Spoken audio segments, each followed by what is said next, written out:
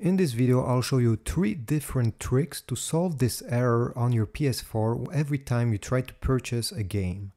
So let's start with the first trick. The easiest one is to make your purchase through the online store that can be accessed on your mobile device or on your computer or tablet. Usually after doing that, every time you'll try to purchase something through your PS4, it will work again. So it's just a one-time thing. If this didn't work, I have a second trick, which is to sign out completely from your PlayStation account on your PS4.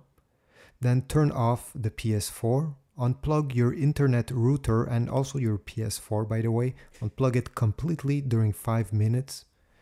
Now after 5 minutes, plug back the router and the PS4 and turn on the PS4.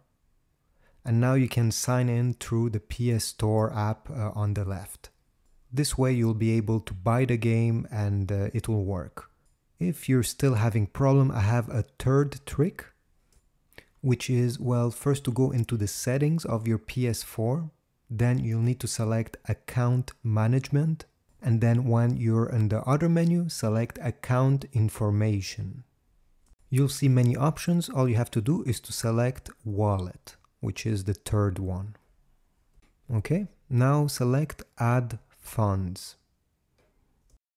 What we're doing here is that you're gonna add money, funds, into your account. So when you'll try to purchase whatever you wanted to purchase, it won't ask any credit cards, anything. It will simply take the money from the funds that you just put.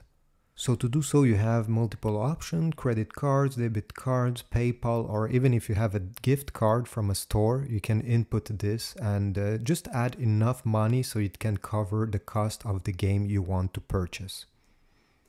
Hopefully one of these solutions will work for you, and well, if not, if you have another one, please leave it down below in the comments. I'm sure somebody will be really glad to read it. Thanks for watching, and well, please leave a like, and I'll see you in the next one.